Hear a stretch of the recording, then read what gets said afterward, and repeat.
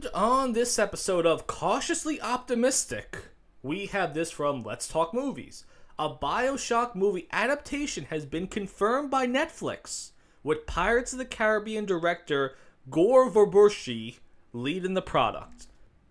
Now, the good thing is, when I read this headline, it doesn't say TV series. It says movie, which I think is very, very, very smart, because I don't think you can get a TV show out of Bioshock. Because once you start with the adaptation, where you have to have 6-8 episodes of multiple characters and multiple plot lines all coming together, that's when the creative writers start putting in the stuff that no one wants to see, that has nothing to do with the games. It goes to their own, probably, social justice ideas that they're just going to throw in there, and then we're going to hate it. And I'm saying that fully knowing that Netflix is a company that does this stuff all the time. I mean, look what they did to The Witcher. Look what they did to The Witcher. One of the easiest adaptations. I mean, the games are there. The books are there.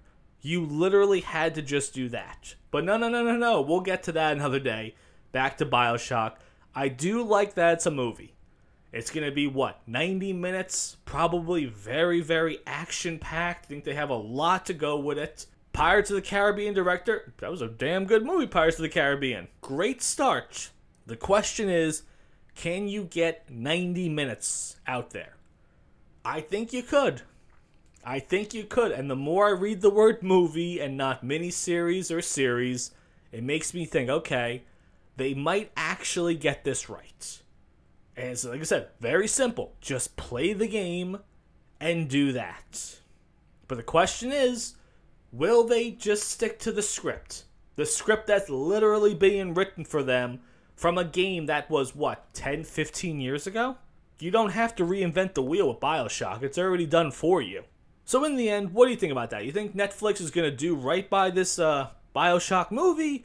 Or do you think they're going to go off in their own direction, filled with, the diversity and the inclusion and things that no one ever cared about playing this game?